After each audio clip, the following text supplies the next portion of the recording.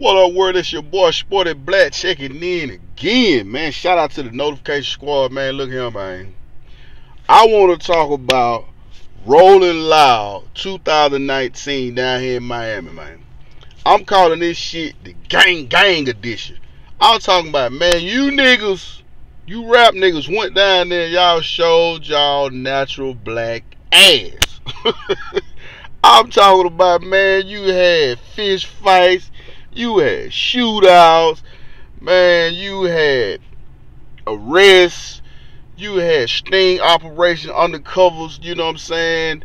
You know, targeting certain rappers, apprehending certain rappers before they could even grace the stage.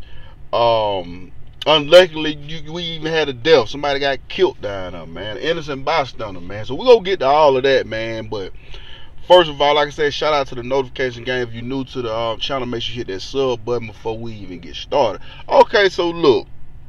Rolling Loud and some of the other festivals is kind of the equivalent of hood niggas meeting and linking up at a function where they know a lot of ops gonna be there. For instance, if you on Facebook and you got somebody who always popping off, you know what I'm saying, just being so internet tough, you know, hiding behind the keyboard, got a lot to say, but you know who this individual is, and you know they ain't built that way, and you finally catch them at a club or at a cookout, wherever you catch them at. But basically, you went there knowing that this person was highly probably was gonna be there, and then when they was there, the first thing you said, yeah, nigga, I caught your ass now, so what's up with all that shit you was popping on the internet? And then you commence to beat his ass. So that's pretty much what Rolling Loud is. You got so many of these rappers, right? They be on social media. They be popping off with each other. You know, they got entourages who be beefing with entourages. And then the fact that this rap industry, you know what I mean, a lot of these females, they been passed around. And it's the same old chicks, you know what I'm saying? You see it every video. You know what I'm saying? The same girls. They're sleeping with this rapper and that entourage, you know. 2-3 months later, they on to the next rapper and the next entourage who got a little more buzz and who hot at the moment. You know, and sometimes people be tender dick and they fall in love with these females and they get attached, and you know, niggas feel some kind of way that a nigga hitting this chick that he used to hit. You feel me? Like, that's just how I go, man. Just like the MJG say, the great MJG, he say, now this nigga got plexed with me over bitch I'm fucking that he used to fuck with. Now he won't beef with the clique. And that's how it goes, man. So Rolling Loud, you had a lot of rappers down now. It was alleged that somebody tried to shoot Young Thug in broad daylight. Then it was alleged that Tee Grizzley and NBA YoungBoy, they had an ongoing beef that a lot of folks didn't know about, right? But apparently they two crews got into it. And then they had a shootout in broad daylight. NBA YoungBoy, his girlfriend got shot. She in a hot puller. An innocent bystander, little girl, age 5, got grazed. You know, she's all right. But unfortunately, it was another innocent bystander who was murdered during this very shootout. And it all happened at like 2 p.m. in the afternoon, broad daylight, man. And it's crazy. You know what I'm saying? And this is not NBA YoungBoy's first time, you know, being in this kind of situation. And apparently, Tee Grizzley, he's no stranger to the law, you know, cause every rap he rap about being indicted and on the run and fighting in different courts and different states for his freedoms. You know what I mean? So these guys are kind of used to this. And then a lot of y'all like, man, why are you doing this video with these gloves on? Man, look here, man. Anytime I'm finna do some dirt, man, I gotta have the gloves on, man. So it's like, if you was a rapper down there Rolling Loud, but you should have just wore some of these gloves, man. For real. And free that boy Kodak Black. Apparently they had a sting operation set up for him. He came down to perform at Rolling Loud, him and his crew. But apparently, you know, the Miami Sheriff Department in cahoots with the U.S. Marshal, that's the feds for y'all that don't know, and the ATF, who also the Fed, they always in cahoots together to basically, you know, run up on Kodak Black and do a search and seize procedure on, you know, the entourage, the tour bus, or the caravan that they was riding in, because they had a hunch that they would find illegal weapons, which they did. So they locked Kodak Black up, man, and it seemed like this is an ongoing routine thing for him for this past month, man.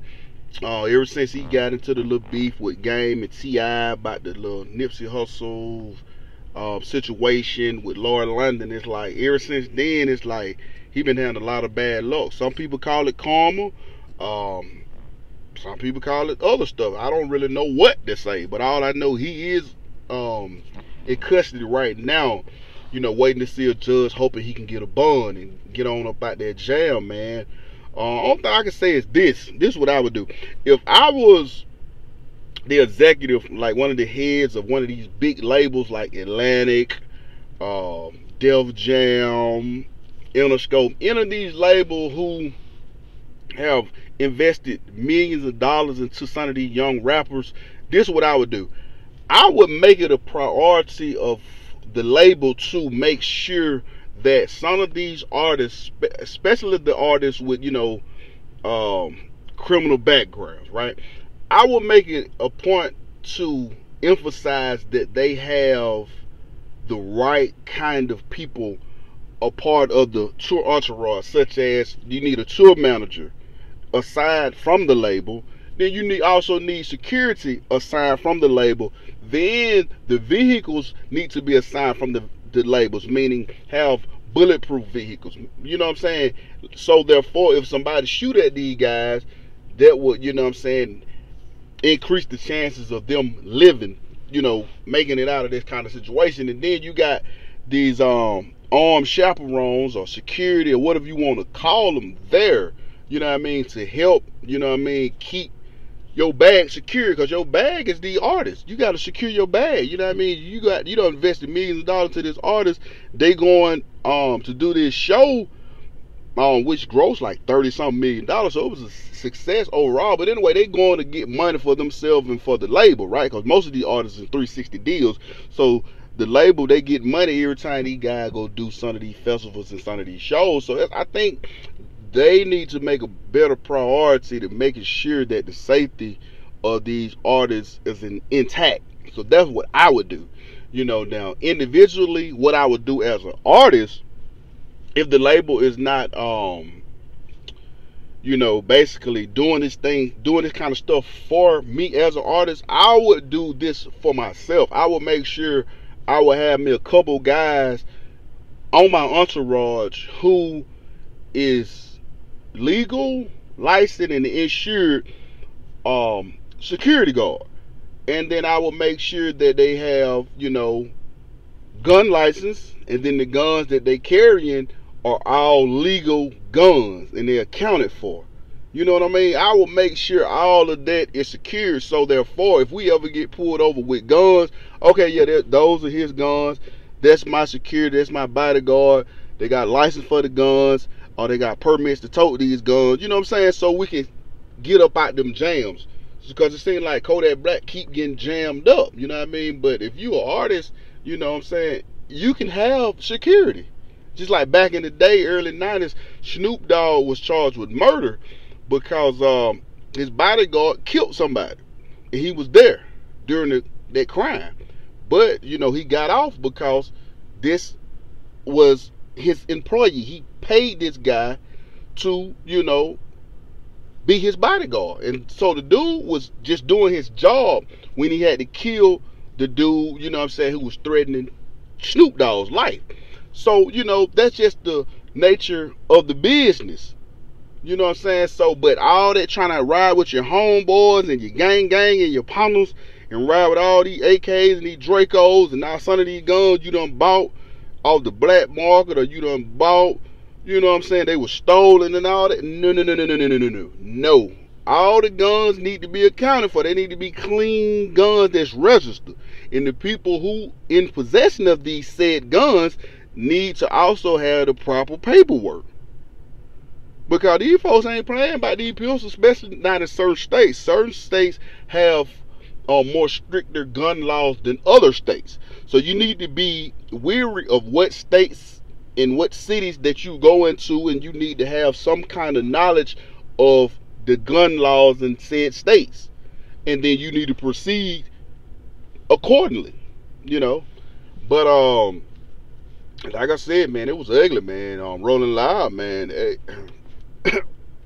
I don't know, man.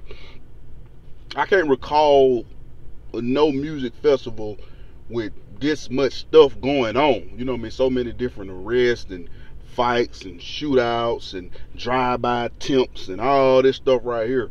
You know, and this in Rolling Loud, you know, they have 3-4 different events each year. They might have one in Miami, then they might be in Cali, then they might be in somewhere else. You know what I'm saying? So, you know, Rolling Loud is every year. But this particular year, maybe it was the location, which was Miami, during the time of the year, which is, you know, it's hot. It's going to be summertime. You know what I'm saying? So, you know, I don't know, man. But I just can't recall no other music festival with this much drama. You know what I'm saying? In one weekend, man. Because everybody was out. All the stars was out. All the rappers was out and stuff like that, man. And most of these rappers, the entourage that they roll with consist of street niggas.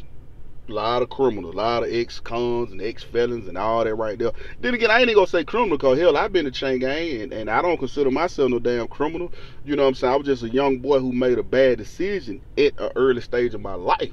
You know what I mean? So so I don't want to put that stigma on nobody. So I'm not gonna say they roll with criminals, but they roll with, you know, guys, you know, from the streets. You know, I think that's a fair assessment. So, you know, and like I said, man, you know, all this stuff that these people be kicking and, you know, talking and on social media, man, eventually you gonna have to face it, because you gonna run into some niggas who gonna be like, yeah, bro, what that shit you was saying, and they gonna be ready to either fight or shoot it out. Either way, they gonna be ready though. They gonna be ready to really see what's popping. They gonna be ready to test your gangster. You know what I'm saying? So if you ain't really built like that, you might need to just cut it out. All of those social media, you know, popping or whatever, man. But no further ado, man, I'm Sporty Black. If you're new to the channel, hit that sub button, like and share the video, and give me your comments, man, down below, what you think about Rolling Loud, you know, overall. And if it was anything that I missed speaking on, you know, add that to the comments below, and maybe I'll make another video about it, man. But I'm Sporty Black. That's all I got for now, and I actually got the gloves on because I'm actually at work. You know, got my safety glasses and all, man. I'm finna get back in here and get to it. You know what I mean? I got about 8 different jobs, man. It's just one of my hats that I wear. But no further ado, man, I'm Sporty Black. I'm gone. Rolling Loud 2019 Miami, aka the Gang Edition, man. I'm out.